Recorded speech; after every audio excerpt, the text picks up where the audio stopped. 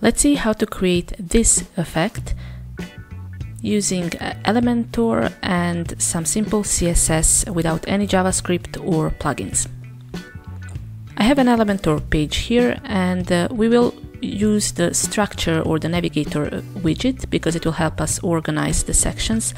I have some sections on my page, for example these images, and I will be inserting my section with the scrolling images and actually sticky images and scrolling text in between them. I will start by adding a container, and inside this container I will add another container, and I will call this one first slide. Now this container will have actually two inner containers, so I will add another container and one more, or I will just duplicate this one, and then I will stack these two horizontally. So I will select my first slide here in the navigator, and I will select row horizontal here. If you cannot find this navigator, you can just right click on the page and go to structure, and it will open these basically layers and folders that you are using on the page. So let's go back to our first slide container. So we have on the left side a column, and inside this column or this container we will add the image. Let me just select an image that I want. I will set the resolution to full, and on the right side in the right column or right container I will add my text. So you can add multiple widgets. For example, you can add your heading, you can add some text here. You can also add, for example, an icon. So I'm just showing you that you can add multiple widgets here. So let's use a star, for example, and just give it a black color. I will also select my container, and I will set the justify content to center, just to vertically center the content. Now I will select my image widget, so not a container but the image widget, and in the advanced I will go to CSS classes, and I will give it a class called first screen. Then I will go to motion effects, and now what we need to do is set the sticky to top. I will remove tablet and mobile and make this sticky only on desktop.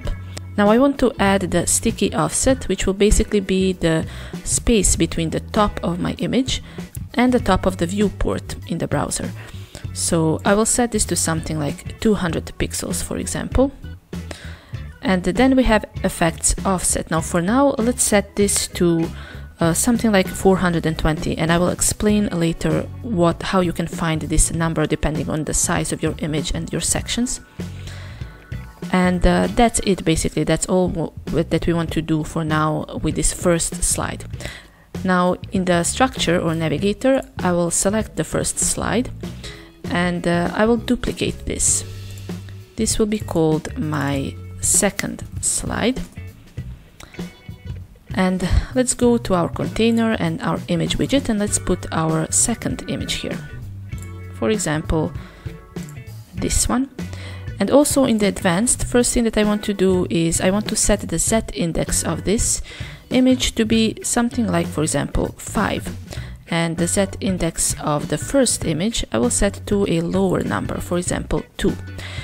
What this does is that it basically allows you to stack images, and that the image that has higher Z index will be basically positioned on top. So it's kind of like arranging elements and stacking them on top of each other.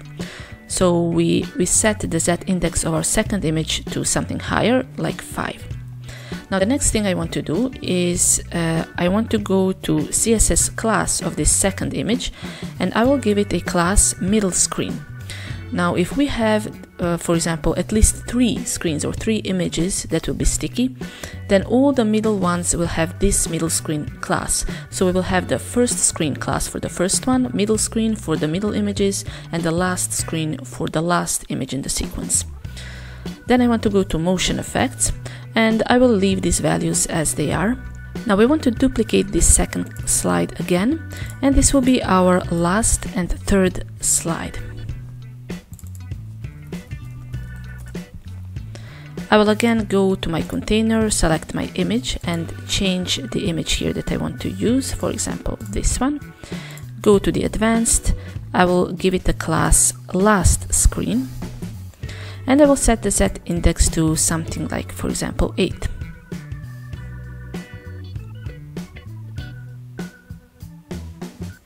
Then I will also go to motion effects, and I will leave the sticky offset to 200, effects offset will be set to 0 for this last image, and I want to check this toggle stay in column so that it's set to yes. Let's click on publish.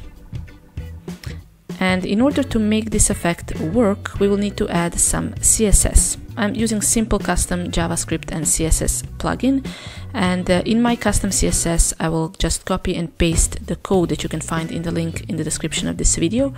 Let's just activate it and update the code for now, and then we will go back and see what we actually did and what this code means.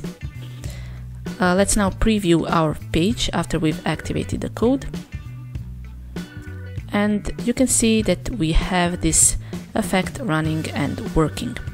Now there are two things that you would need to adjust in this effect. So first one, as I mentioned, is that you need to find these offset values that will depend on the size of your image and the height of your sections.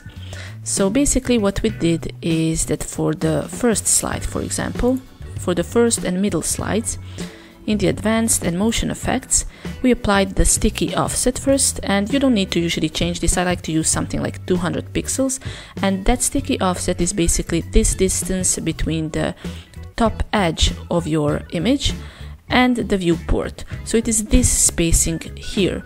For example, if you set it to something like 100, let's try to make it 100, you will then see that it has much less space between the top of the screen or top of the viewport and your image. Let's use 200 for now. And then this effects offset is basically when this image will disappear from the scrolling effect. And that should be actually something like your image height or your section height, plus all the paddings and row gaps that are used in your containers. And usually how you can find this value, you would probably have to experiment a bit and to try to find something that fits. It doesn't have to be pixel perfect. For example, in my case, it should be exactly 413 pixels, but I'm using 420 and it is working just fine. But in order to find this value, you can use your image and section height. You can use inspect elements to achieve this. For example, go to inspect elements, and then you can just see, if you click this button right here, select an element in the page to inspect it, you can see approximately what is the size or what is the height of your sections. So for example, this image is 353, but including all the paddings and so on of this section right here, it is a little bit more. So you can see that here it's 373, but then again you have some paddings, some row gaps and so on. So you need to find this height that will fit for the height of your image and the height of your sections. Now let's see what this CSS code actually does and what we wrote. In order to understand it, let's just delete it here and let's type it line by line. Basically, we can first style our first screen IMG or image, and middle screen IMG, and last screen IMG. And this can be some general styling applied to all of our images in the sliders. And we can set, for example, border radius and set it to something like 20 pixels. You can use the important tags. You might not need it, but in my case I will use them just to override any other settings that I might have. And now we will actually start with the actual CSS code for this effect. First we will type the media query, and we will target only the desktop devices because we want this effect to be only on desktop. So we will type min width, and we will use 1025 pixels, and then we will open our code. Now first thing is that we will style the first screen. So I will type dot first screen, and this will target my first the image of the first screen. So by default I want the opacity of this image to be 1. So I want this image to show as soon as we open the page, as soon as we start scrolling and so on. So by default the opacity will be set to 1. Now we will be changing this opacity to achieve the effect, and we will at some point we will set it to 0. And for this we also want to set the transition property, so how this transition between 1 and 0 will be actually executed. So in CSS we will type transition first, and then we will change the opacity property, because that's the property that we are targeting with this transition. And we will use something like, in my case, 0.025 seconds, because I want to have this kind of hard effect between the transitioning opacity values. If you want it to be more subtle, or for image to kind of fade into the other image, you can use a higher value, for example 0.5 seconds or 0.6 or 0.2 seconds. In my case, I'm using a sudden transition, not subtle, so I will use a hard effect using a very low transition value. And then I will use ease out, and in my case again I will use the important tag. Then I will just copy this code, and I will use the same line, just instead of transition I will type -mouse transition, and I will also use WebKit transition property with the same values. This will just target different browsers and to make sure that we are compatible with all of them.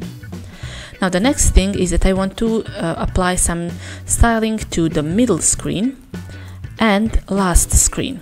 So this will target the images in the middle and last screen, and by default these images should not be displayed. So by default their opacity will be set to 0. We want them to show only once we reach the threshold, and only once we actually scroll to them. By default we are setting the opacity to 0, and then we are using the same transition like here. So let's just copy and paste it. And now we will be actually editing some sticky effects. So I will type Elementor sticky, and then I will type _ and active, and this will actually target the active state of these elements once they actually become sticky. And we will be targeting middle screen, and then we will do the same Elementor sticky active for the last screen. So we want these two screens, or these two images in these screens, to appear once they become sticky. So by default we set their opacity to 0, and once they become sticky and once we scroll to them, we want their opacity to be set to 1. And that's exactly the Elementor sticky active class. And the last thing that we want to add here is that we actually want the first screen and the second and the third and so on. So the first and the middle screens, we want them to disappear once the next screen shows up. And once we reached that effects offset that we defined in Elementor, if you remember, we were defining this effects offset and we set it to 420, and that is basically when our image will disappear. So once we reach that sticky effects offset, we want this image to disappear, which means that we will type Elementor sticky _ effects. So that's the class that we are targeting, Elementor sticky effects, and then we are targeting the first screen, and Elementor sticky _ effects middle screen. And this is basically where we are defining the disappear, which means that we will set the opacity to 0. So that's it. Basically that's the code that we used, and that's basically the explanation of each line and what this does to our sticky effect. You can add as many intersections or as many middle screens as you need, and if you apply the same middle screen class to them, this effect will be working. Let's now try to add another slide here. So after the second slide, I will just duplicate it, and let's go to that image right there, and maybe just change it to something else. And now let's publish our page and see if this still works when we added another middle screen. You can see that we are scrolling, and this works just as fine. So as many middle sections that you have, this will be working as long as you are assigning the correct classes to each of them. So we have 3 classes: first screen, middle screen, and last screen. Thanks for watching. If you like this video, don't forget to like, comment or subscribe.